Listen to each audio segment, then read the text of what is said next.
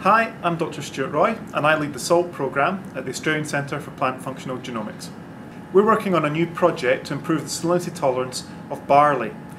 We've been working with a gene that was identified at the University of Connecticut called AVP1. This gene produces a protein that allows plants to accumulate high levels of salt within the cells without doing any damage.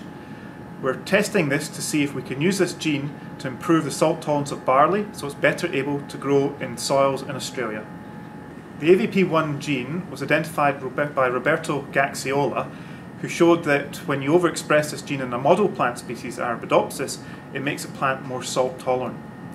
We've taken the same gene and we've transformed it into barley. And we found that when we grow barley plants in the greenhouse and out in the field, they can tolerate much higher levels of salt than plants without this gene and produce significantly increased yield. Saline fields are a problem for farmers because plants that grow in them grow slower and die faster.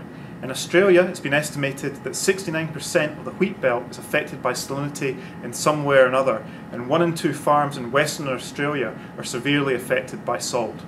This project will benefit Australian farmers because we've identified a way to make a barley plant more salt tolerant. We're hoping to take this technology and to use it in wheat as well to make wheat plants more salt tolerant.